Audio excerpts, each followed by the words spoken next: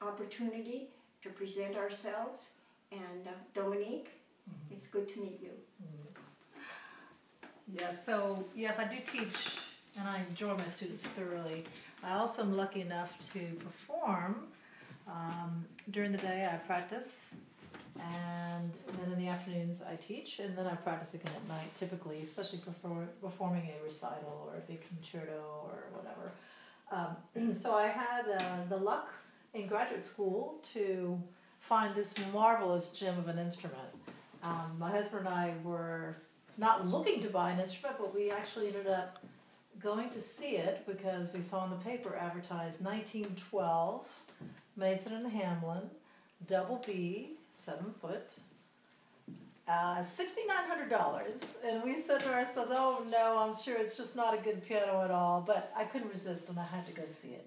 So I drove out to the hill country of Austin, Texas. We were going to UT at that time, and fell in love with this instrument. We were, like I say, so blessed to find it. This piano is, it's been a workhorse. When you think of an instrument that you can use as a concert pianist, you're looking for an instrument that is colorful, in all the registers. That's what you'd think of as a 9-foot piano, but this is a 7-foot, and it had all the colors of a 9-foot, and actually more than most 9-foots I've ever played. So back in the day, the 1912 is, really well-built piano. Besides the fact that it was just so beautiful in resonance and the singing tone and clarity, bell-like quality all the way through, the lightness of the action was an extremely important facet for me as a teacher and someone who practices, many, many, many hours a day. So I knew that my personal injury problem, would probably not be there much, and that has been the case, definitely. I've been very fortunate in that respect.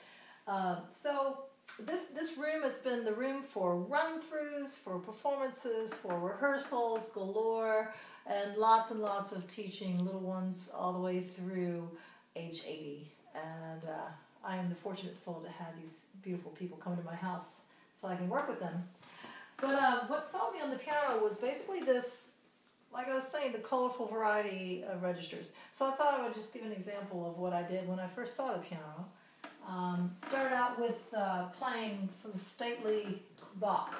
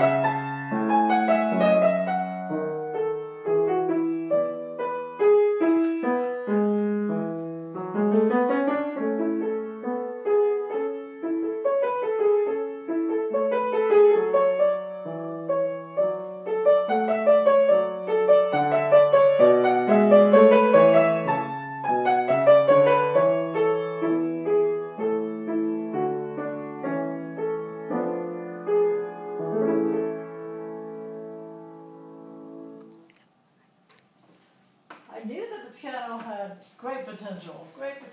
So then, to explore more, I thought, well, let's go ahead and play some operatic Mozart.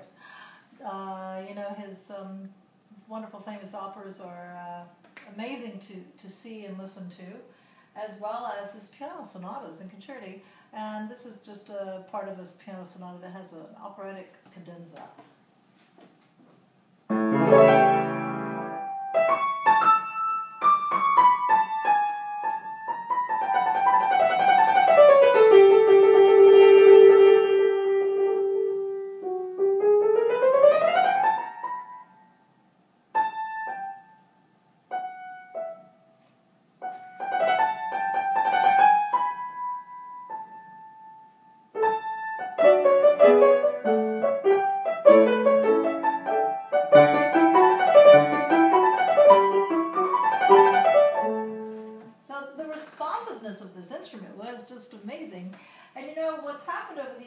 was I ended up luckily playing mini concerti with the Wilmington Symphony here in North Carolina.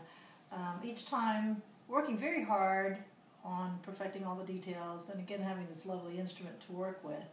So the last concerto I played here was Rachmaninoff Third, as Paula mentioned, and as you all know, it's a very difficult work. It took really all my doing in life to keep up with it, basically, for about 10 months, and that's all I did was breathe and, you know, sleep, think Rachmaninoff. And, you know, this piano, again, was able to be a great deliverer of the passion and emotion, colors, dynamics, everything you think of when you think of late romantic 20th century music. And so when I performed this piece, the Wilmington Symphony actually moved my piano to Keenan Auditorium for me to play. And so I had my best friend with me. What a joy, what a joy. So I thought I'd play just a little bit of what Rock Third sounds like, again, on this great Mason and Hamlin, built over 100 years ago.